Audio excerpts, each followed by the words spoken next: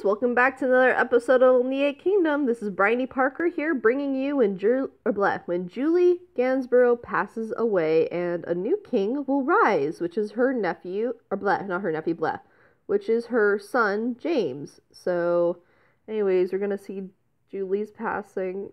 No, Julie, you were only a queen for 2 years or less. Life's light is fading.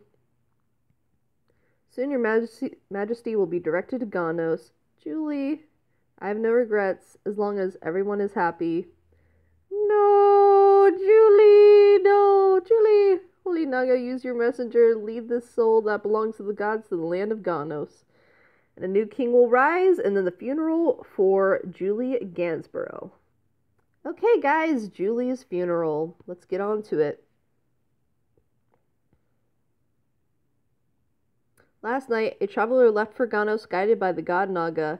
Their remains have been laid to rest in our kingdom, and now their soul can find everlasting peace among the gods.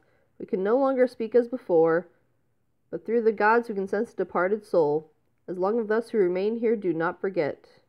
And that right there is James, the next one to be king.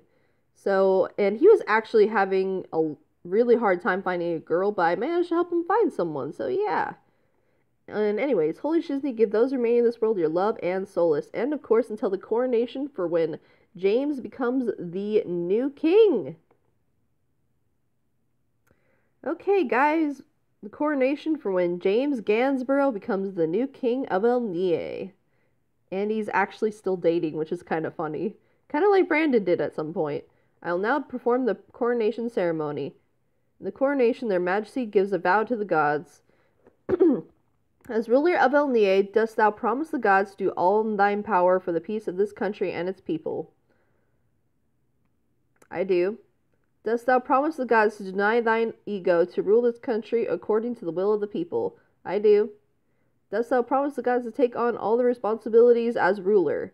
I do. I have witnessed your vows. Now, as a representative of Shizney, I bestow the crown upon you. May you have the divine protection and blah, blah, blah. Here our new monarch is born! James! To our new ruler, salute. And, of course, my dear friend, but he's technically a cousin. But yeah, this is James Gansborough.